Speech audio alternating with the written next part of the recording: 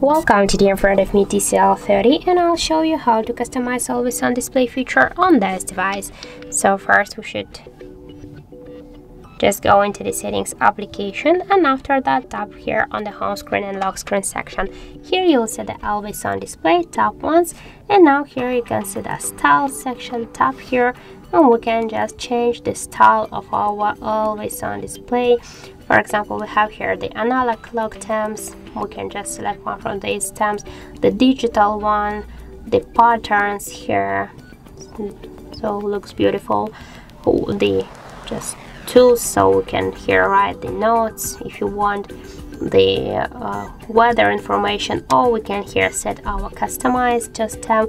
We can draw here the just to, I don't know, here we can paste something. We can change, just right here, enter something and change the color of our date, time of our oh my god, that's color of our stroke.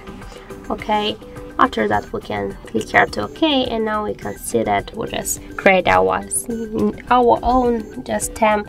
But if you want, you can use one from the available. For example, I'll go with this one.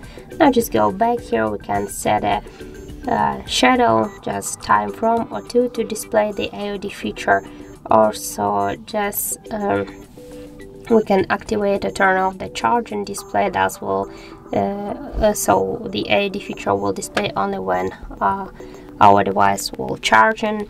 And here we can set the descriptions that the always on display won't appear when battery is low than 10%. So that's how to customize always on display feature on our TCL device.